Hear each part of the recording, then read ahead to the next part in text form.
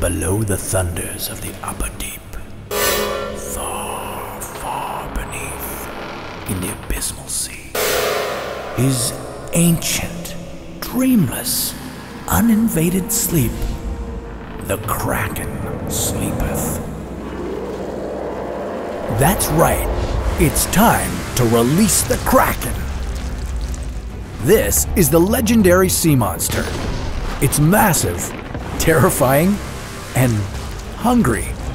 Thankfully, it's just a myth, right? What if this behemoth of the sea actually existed? How would this leviathan live in the real world?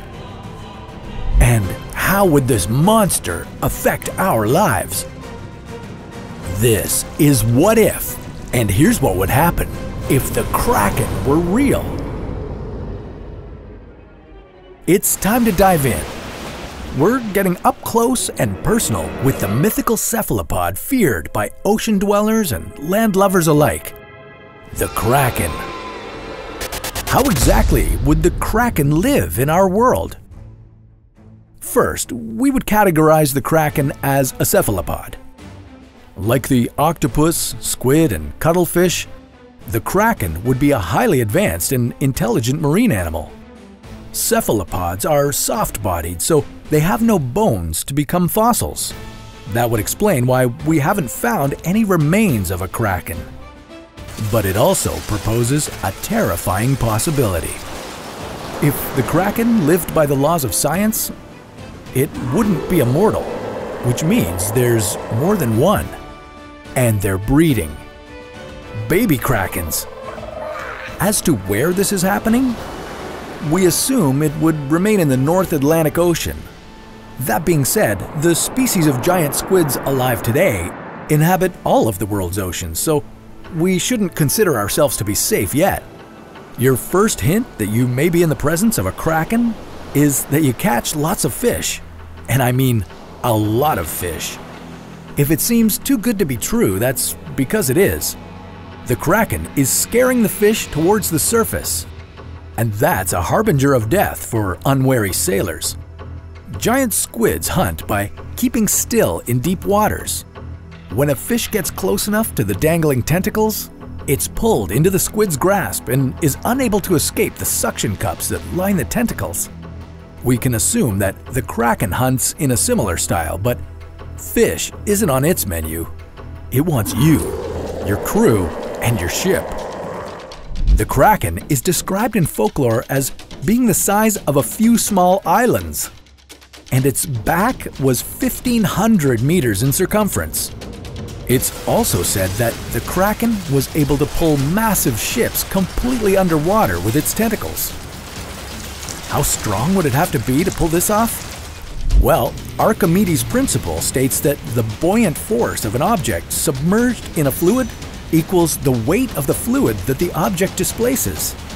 If you take the gross tonnage of your ship and multiply it by the density of seawater and gravity, then subtract the weight of your ship, it will give you the force that the Kraken needs to use to pull your ship under the water.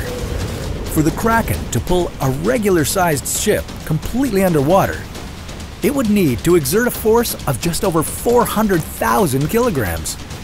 In non-mathematical terms, the Kraken is very, very strong. And you? Well, I'm sorry to break this to you, but you're Kraken food. It's safe to say that if at least one of these monsters dwelled beneath the ocean, anything involving sea travel would have happened very, very differently. How would it affect us? Well, if this monster of the deep is lurking in the Atlantic, it would have changed history as we know it. The Vikings wouldn't have been able to sail overseas if this sea monster was eating them. Come to think of it, Christopher Columbus and his crew may have ended up in a watery grave and never made it to the New World. In fact, North America might not have been discovered at all until the invention of air travel. Now, we could assume that explorers evaded the Kraken on their voyage, but with the Kraken being such a massive creature, it would need a lot of food to sustain itself.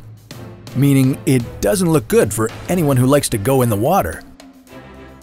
Thankfully, the Kraken isn't currently devastating the ocean today. If it ever existed in the first place, it would have been gone long before humans made their debut. The myths and legends attributed to the Kraken are more than likely encounters with their very real and arguably very terrifying giant squid cousins.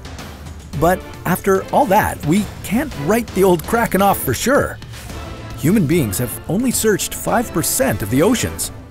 Everything else down there is a mystery. It may be a creature of myth, but we can't imagine it would be fun to be eaten by a Kraken. What if another real nautical creature decided to make you its dinner? What if you were swallowed by a whale? Well, that sounds like a story for another What If.